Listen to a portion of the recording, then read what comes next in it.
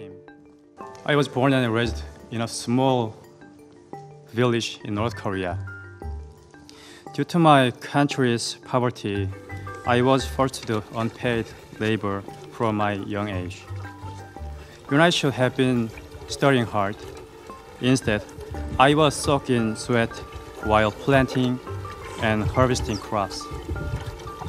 Most of the grain went to the military, and all we were left with was the worry of what we could eat that winter. Extreme pandemic restrictions have made North Korean lives harder than ever. And we are also facing a reign of fear that isolate North Koreans and harshly punish people just for accessing foreign information. Even when starved, the North Korean government has no policy to help us. The government turns our blood and sweat into a luxurious life for the leadership and missiles that blast our hard work into the sky.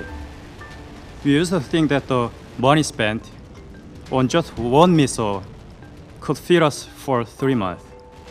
But the government doesn't care and is only concerned with maintaining their power, developing nuclear weapons and creating propaganda to justify their actions. Even with such hardship, North Koreans cannot express any dissatisfaction to their government.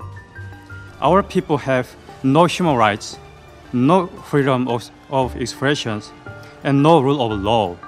So anyone who disagrees is taken to a political prison camp where they will do hard labor until they die, or they are simply shot to death. The North Korean government has eradicated basic human rights from my homeland.